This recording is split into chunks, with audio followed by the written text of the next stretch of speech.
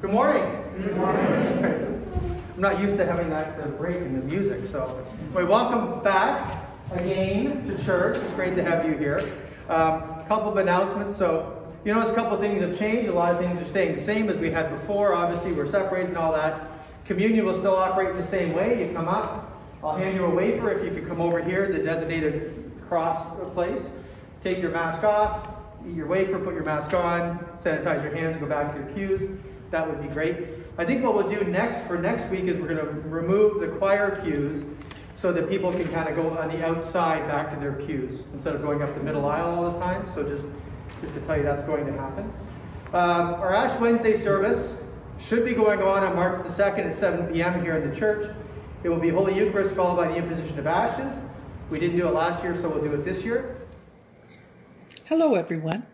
It's World Day of Prayer time once again. World Day of Prayer is traditionally held the first Friday of March, this year, March the 4th. We are looking at England, Wales, and Northern Ireland this year. Unfortunately, we won't be meeting as a community because of COVID restrictions, but the service can be found online. All you have to do is Google it. On March the 4th, it will also be on television on the Yes channel on Saturday, March the 5th. The first service will be at 8 a.m. and there'll be a second service at 9 a.m. That's the Yes channel. And for those who don't catch it online or see it on television, we will be having a screening of the service at our first ACW meeting of the year. We're not quite sure when that's going to happen, but everyone is invited to come and see the screening of at our first ACW meeting. We will, of course, be socially distancing, so stay tuned and we'll let you know when that's going to happen. Our annual vestry meeting will be in 2 weeks. It'll be on Zoom as it was last year. Vestry reports will be available, both electronic versions and physical paper versions if you want. And if you're on our mailing list, email list, you will get a link to the Zoom meeting and then you can come in. It'll probably be about 1:30 in the afternoon in a couple of weeks because we'll still have the 12 o'clock service. So just to tell you that. And most of you will already realize if you look in your mailboxes that the tax receipts are in. And Ken wants me to remind you to check the address on your envelopes, make sure it's the right address, P.O. box and all of that stuff. And if the totals are right or wrong. Ken loves to get calls from people about that. Don't you, Ken? Yes, I do. Yeah? So, anyway, he likes to get them early in the morning when he's up. So, 5, 6 o'clock is the best time to catch him. I have a secretary that's up at 4 in the morning. Yeah, I know, yeah. Don't call me at 4 in the morning. It's not going to be pretty for anybody. Anyway, so there you go. So today we are going to have hymns and we're going to sing as well. So we're allowed to sing. However, I won't be taking my mask off through the service, as you might already tell, and neither will the readers. So that's sort of the way it goes. So we're kind of a trade-off a little bit. So, hi Bonnie, hi Paul. Hello. So anyway, we'll see how this goes. I think it'll go very well. I am excited to be back. It's still a little bit strange, but it's exciting to be back, and I'm great. I'm wonderful. I'm so happy to have you all here. So our processional hymn is number 381 in your blue hymn books. Praise my soul, the King of Heaven, number 381. Thank you.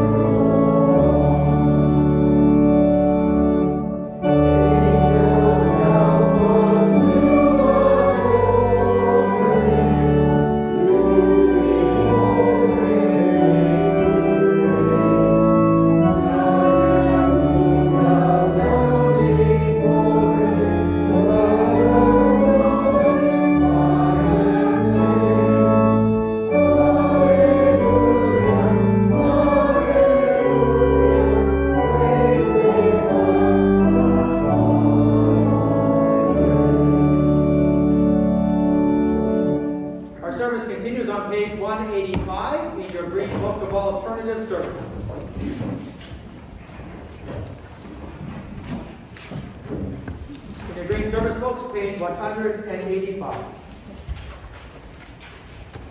The grace of our Lord Jesus Christ and the love of God and the fellowship of the Holy Spirit be with you all. Also with you. Almighty God, to you all hearts are open, all desires known, and from you no secrets are hidden.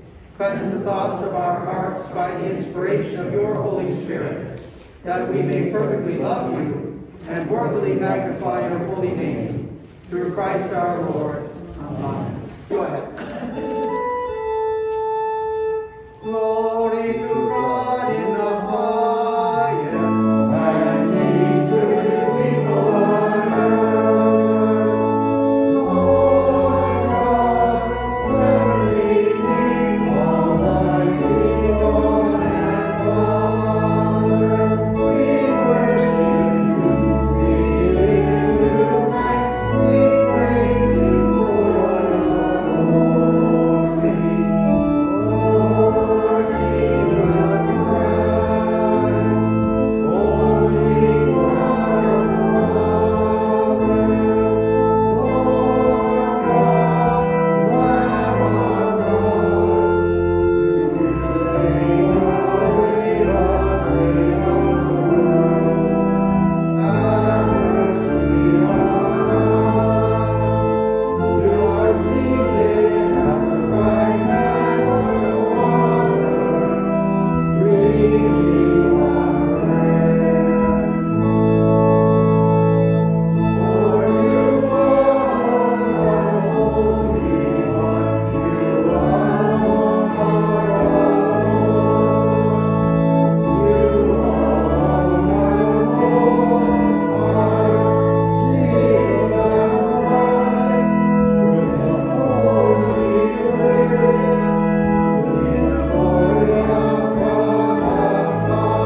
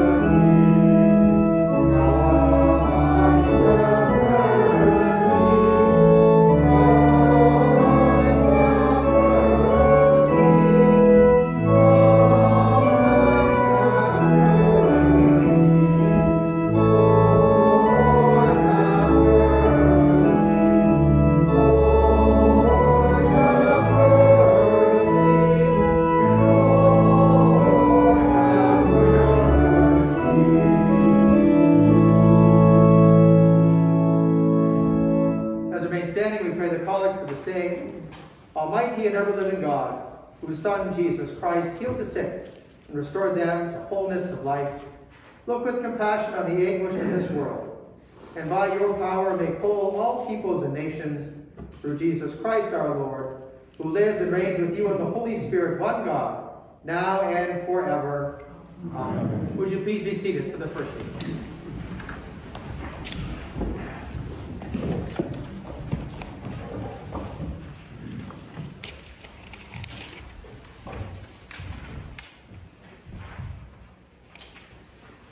The first reading is from the book of the prophet Jeremiah, chapter 17, beginning at the 5th verse.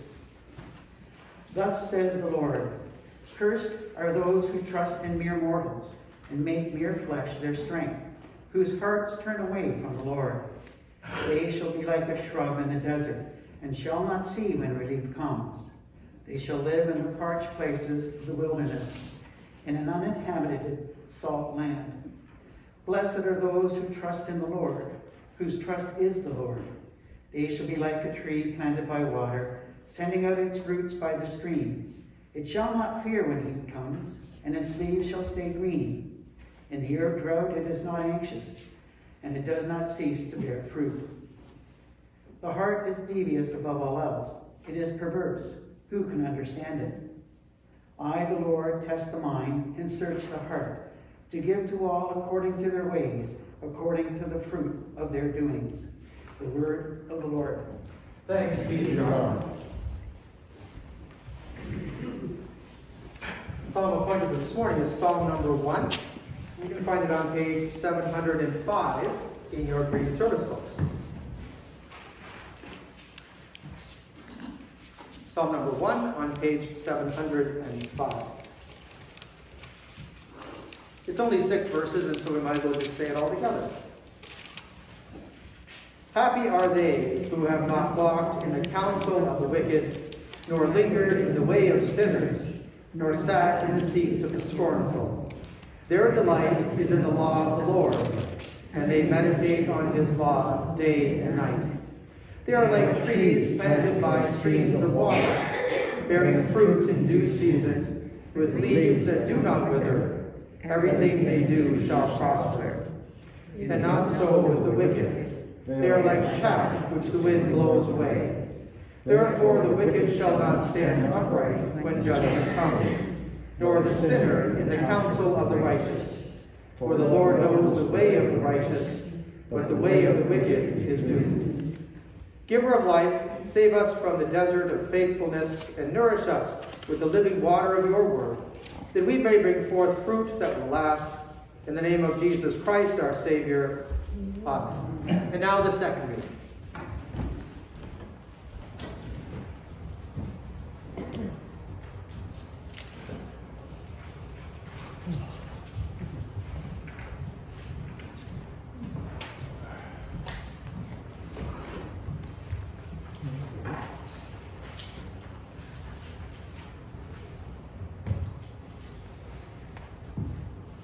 The second reading is from Paul's first letter to the Corinthians, chapter 15, starting at the 12th verse.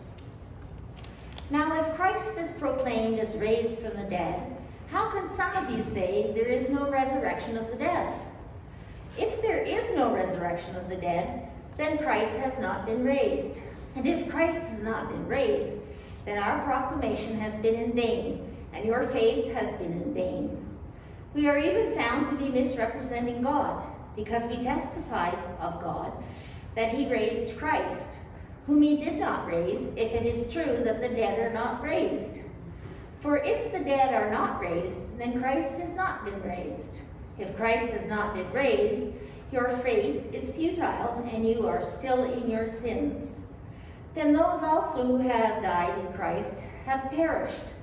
If for this life only we have hoped in Christ, we are of all people most to be pitied.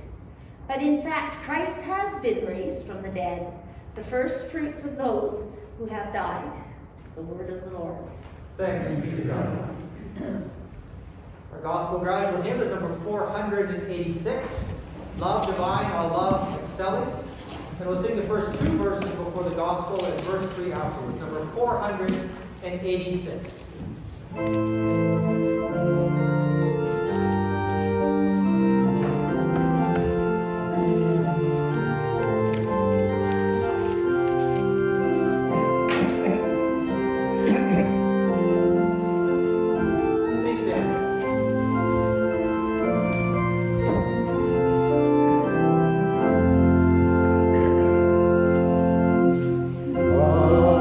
Divine, all love, excellent.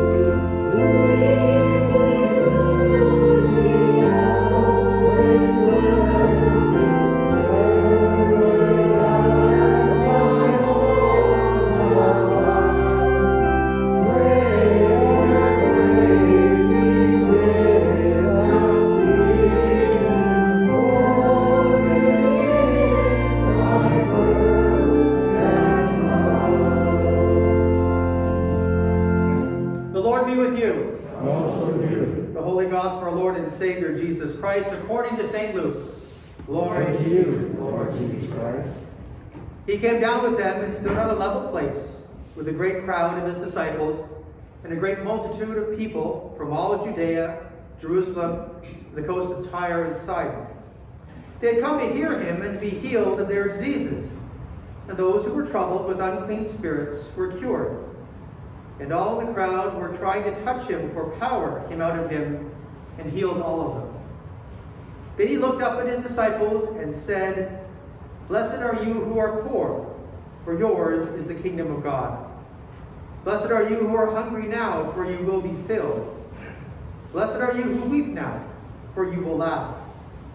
Blessed are you when people hate you and when they exclude you, revile you, and defame you on account of the Son of Man. Rejoice in that day and leap for joy, for surely your reward is great in heaven, for that is what their ancestors did to the prophets.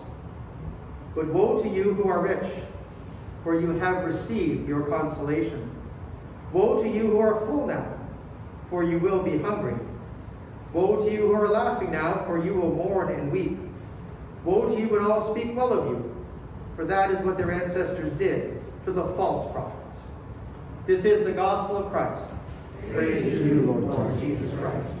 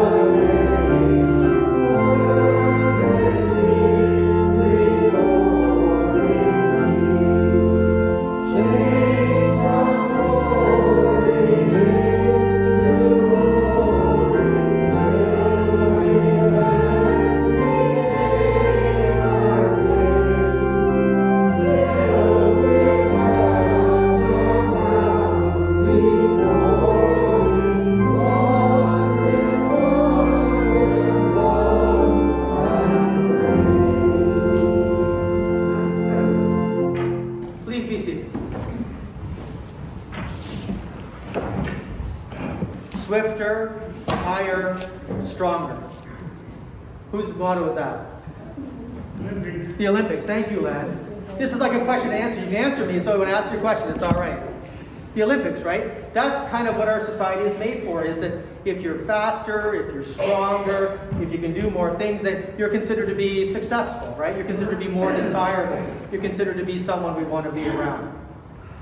The gospel today does not say that. And for some of you, this might be really bad news. If you're full, if you're rich, if you're content, you're going to have trouble later. See, what Jesus is trying to do is tell his disciples what he's trying to tell us, is that it's not about those things that we value that God values, right? So you're faster than other people. God really doesn't care. So you can jump higher than other people. So what? So you're stronger than other people. Okay. Jesus doesn't really care. And this is what I think sometimes that we miss, sometimes as Canadians we miss, is that the gospel is hope for people. The gospel is good news for those who need it. And so when we think that we don't need it because we're faster, we're stronger, we can jump higher, then we miss the point of what the gospel is really about. Jesus comes to us and he comes to his disciples and he says, "See these people here who come to me for healing? The rest of society thinks that they're no good. The rest of society, in the time of Jesus, the rest of society would consider them to be worthless because they're sick, because they can't work, because they're weak, because they don't look good. They're not desirable. And so the rest of society sort of shoves them away. But that's not what the gospel is about. These are the people, said Jesus, and he points, these are the people that the kingdom of God is for. They're the ones who are hungry. They're the ones who are homeless, or the ones who are sick. They're the weak. That's who the kingdom of God is for people who need to hear the gospel message. So, what does that mean for us, right? As Canadians, as people who are the top 5% of the wealthiest people in the world, who have food on the shelves, who are able to do a lot of stuff. It doesn't mean that we're doomed, but it means we have to realize that in those things that Jesus talks about, we are those who are sick, we are those who are hungry, we are those who weep. Because we are with those who have no hope. We must be with them, we must advocate for them, we must love them, we must welcome them. We must gather them up in our arms as Jesus did with those people and bless them. Bless them with whatever we can. And when we do that, then we can truly see what it is to be people in the body of Christ and look for the kingdom of God. Think to yourself, if there's any time in your life when you have felt alone, or weary, or sick, or ignored, or less than other people.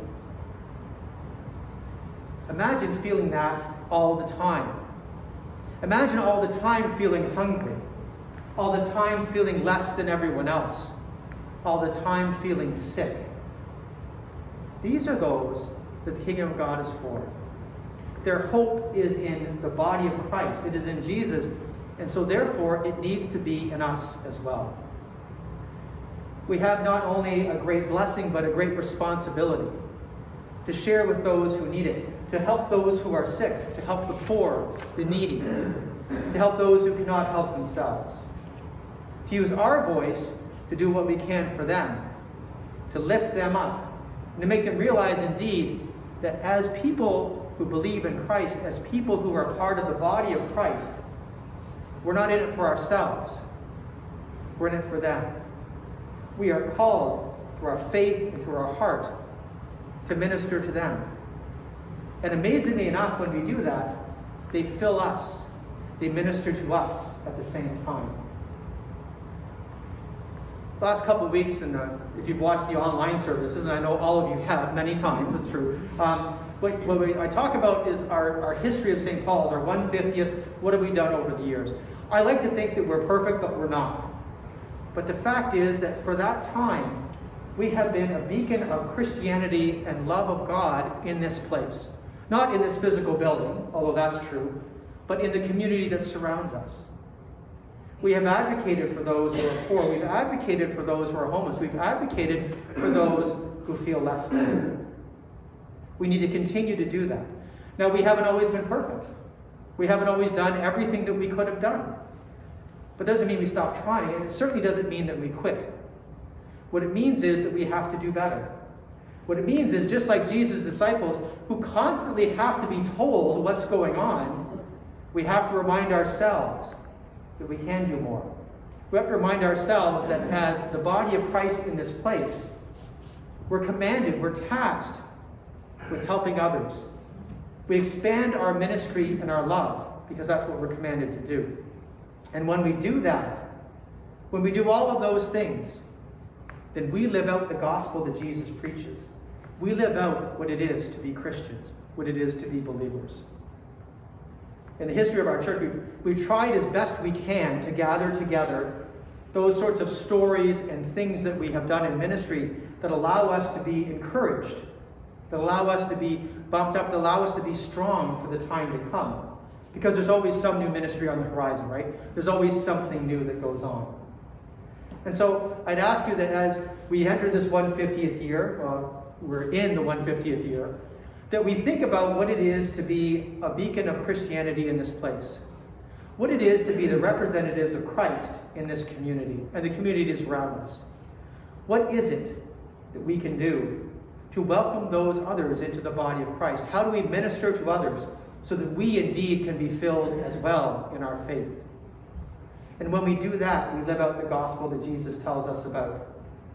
They gathered that day because they needed something from him.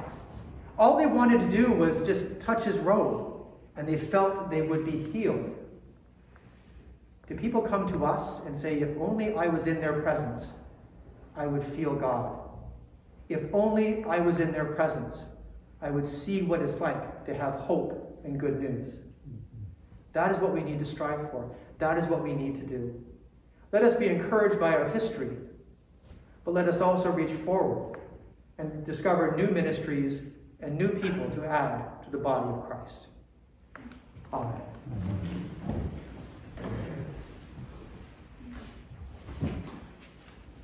Service continues on page 189 in your green service books with the Apostles' Creed, page 189. Will the congregation please stand?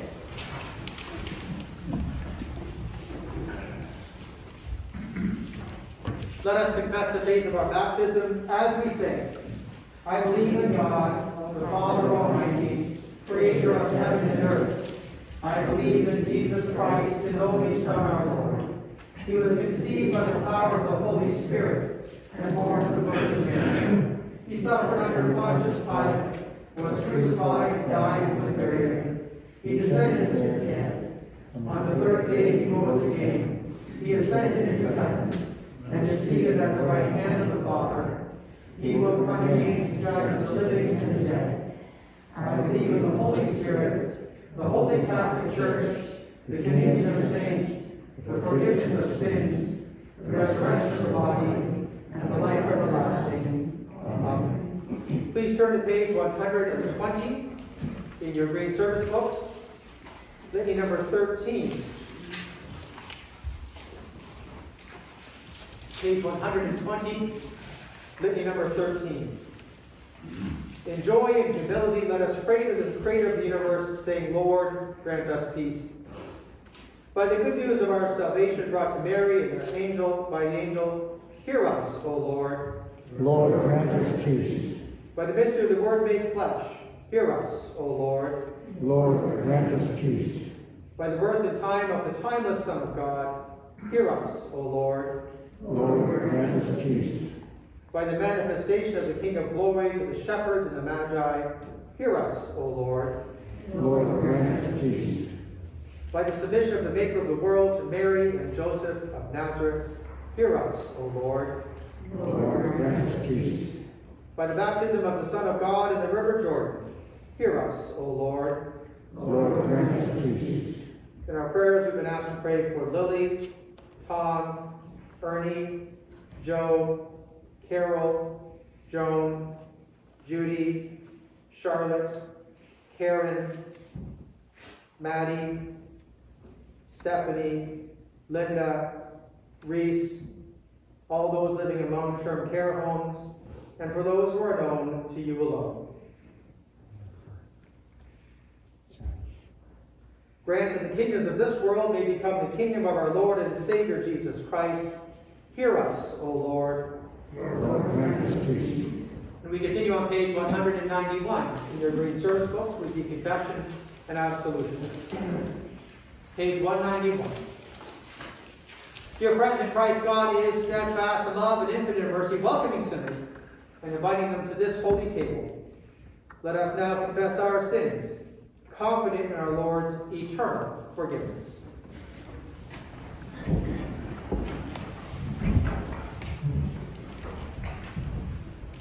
Most merciful God, we confess that we have sinned against you in thought, word, and deed, by what we have done and by what we have left undone.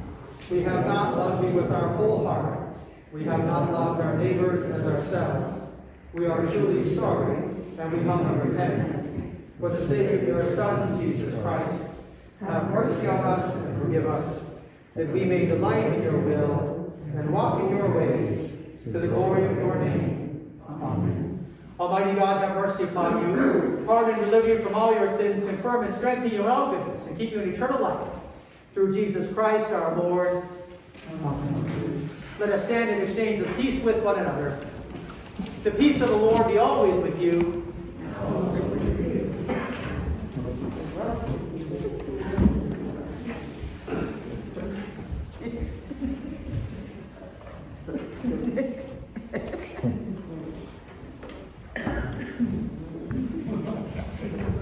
Our offertory hymn is 508 in your blue hymn box. I heard the voice of Jesus say, number 508.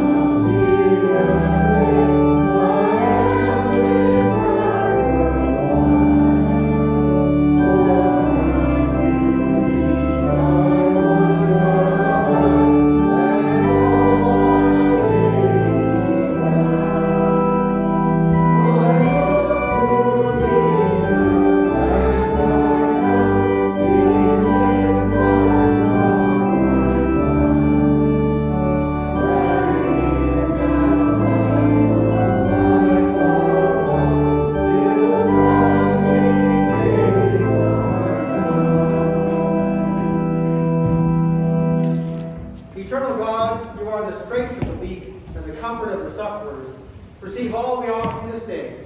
Turn our sickness into health and our sorrow into joy. We ask this in the name of Jesus Christ our Lord. Amen. Service continues on page 204. In your green service books with Eucharistic prayer number 5. Your green service books, page 204.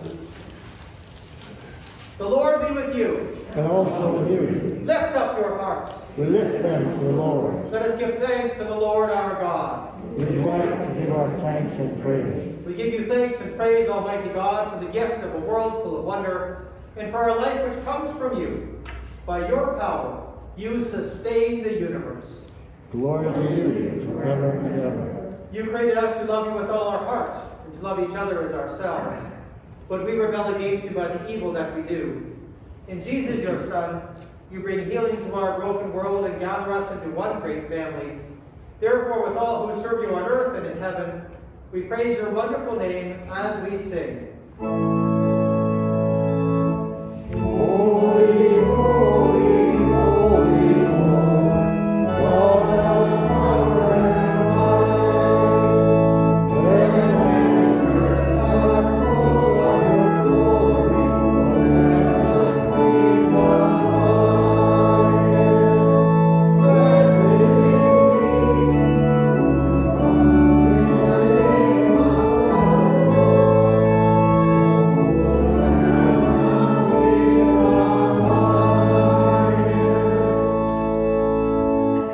I invite the congregation to kneel or sit in prayer.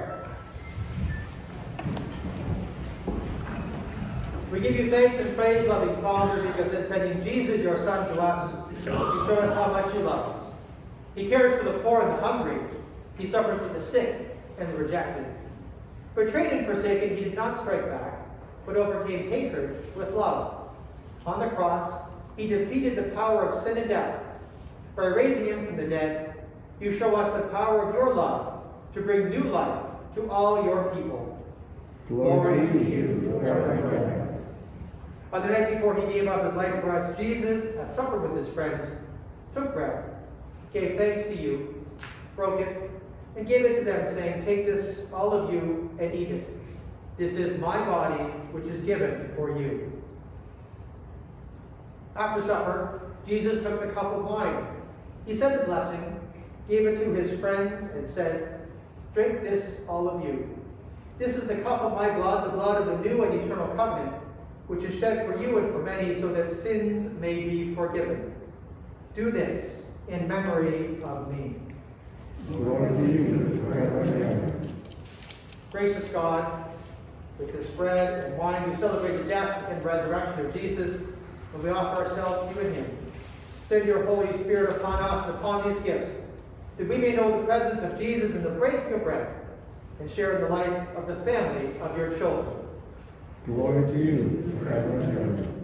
Father, you call us to be your servants. Fill us with the courage and love of Jesus, that all the world may gather in joy at the table of your kingdom. We sing your praise, Almighty Father, through Jesus our Lord, and the power of the Holy Spirit, now and forever. Glory to you forever and ever. Amen. We continue on page 211. Now, as our Savior Christ has taught us, we are bold to say, "Our Father, who art in heaven, hallowed be thy name. Thy kingdom come, thy will be done on earth as it is in heaven. Give us this day our daily bread, and forgive us our trespasses, as we forgive those who trespass against us. And lead us not into temptation, but deliver us from evil. For thine is the kingdom, the power, and the glory, forever and ever. Amen." Now, on page 213, fractional sentence number 6. We break the bread of life, and that life is the light of the world. God, you are among us, light in the midst of us. Bring us light and life. These are the gifts of God for the people of God. Thanks be to God.